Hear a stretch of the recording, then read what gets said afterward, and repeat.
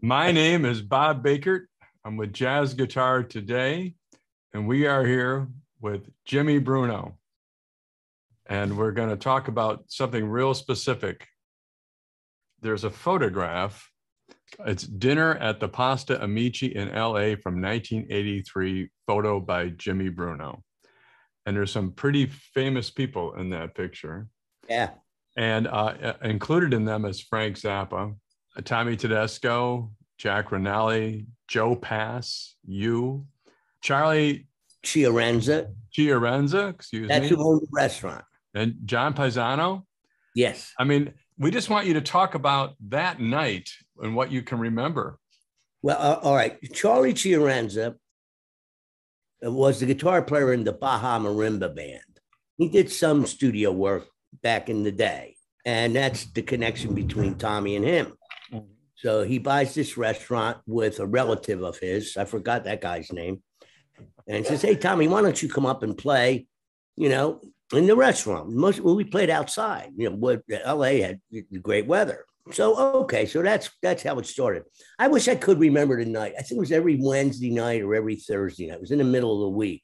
And so it got around that, we were playing, got different guys were coming in to sit in, and all those people had been there on their own one time or another. It was just an accident that they all showed up one night. That's a hell of a night. Yeah, it really was. And, Tommy was there because that restaurant had great Italian food. So he would go there because he could eat.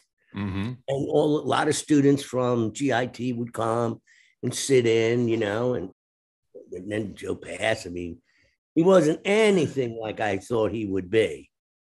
It was like, he was like, if you talk to him, you don't know who he is. This he drives a truck. He's a truck driver. I had met him before, but I really got to know him that night because we exchanged phone numbers and I became friends with him. And Frank Zappa, this is a funny story. We had 3 guitars, myself, Tommy Tedesco, and John Koenig. And we were going to do a live record at GIT. Just 3 guitars. So he asked guys to write some tunes, right? Write some arrangements. I wrote 1 or 2. I think I wrote 2 tunes on there. John Koenig wrote something, and Tommy, and he asked Frank Zappa, hey, Frank, why don't you write something? All right. One afternoon, he comes over to Tommy's house with this music, right? That was like impossible to play. And let me tell you, even Tommy had a hard time, and he could read anything.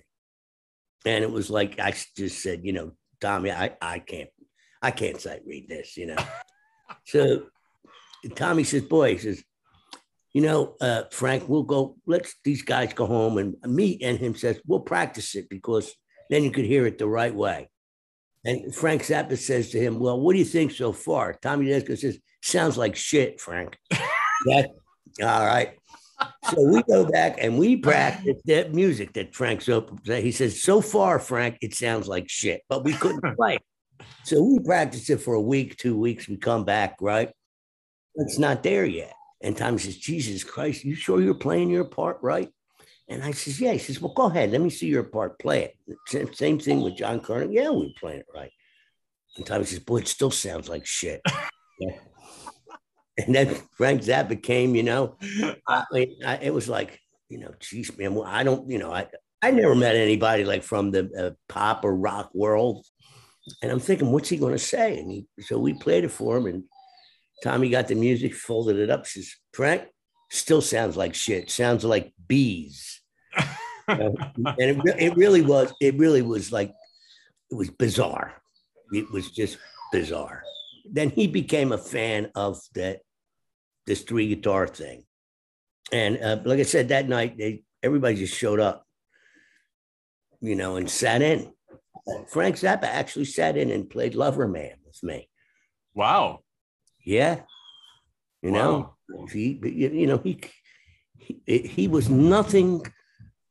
He was 180 degrees from his persona, his public persona, the man himself.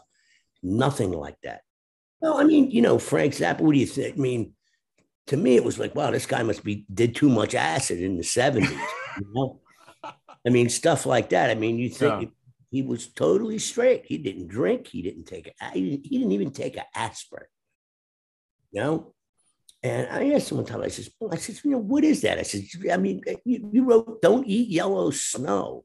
And he just laughed. He says, well, that's just my persona. He says, that's not me. And he was a very conservative guy. And what he really wanted to do was write legitimate music for an orchestra.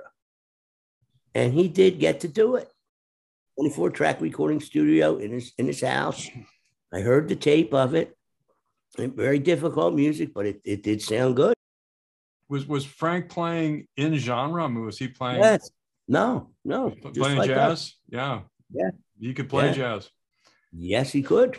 Yes. Yeah. He didn't know a lot of the tunes that we were playing, but that, right. Tommy said, well, what do you know? What do you want to play? And he says, right. Well, I think I remember Lover Man. And that's what we played. When he took his solos, he was right there playing. No, it didn't. Hanging with the guys and contributing and no distortion pedals, nothing. Yeah. Not getting lost in the sauce, as I used to say years ago. Right. He was there. I mean, solid. Shocking, At that time, there was not a big jazz scene in Los Angeles at all. Not the kind of music that I was playing. So these were all like studio players that I guess started out as jazz players and got tired of like living like a rat.